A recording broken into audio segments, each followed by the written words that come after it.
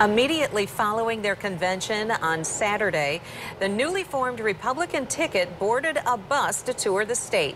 That rolling campaign stopped in Kentwood today, and 24-Hour News 8's political reporter Rick Alvin was there. Rick?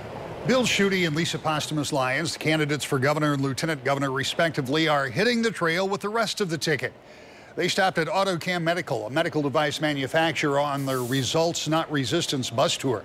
Talked to workers and others, as well as touring the plant. And when we talked to them, I asked Attorney General Bill Schuette about how he and his running mate can overcome the 140,000 vote advantage Democrats had in the primary, including in strategic counties like Macomb.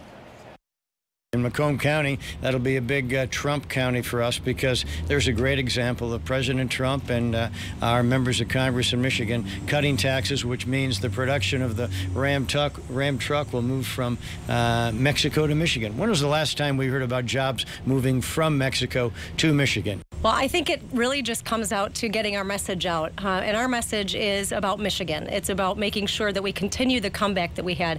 You know, 8 years ago was a very different state that we lived in. We were flat on our back, and our families were leaving the state. She credits what she calls a comeback to Republican Governor Rick Snyder and a Republican legislature. The bus tour also made it to Kalamazoo, Muskegon, and wraps up tonight in Zeeland.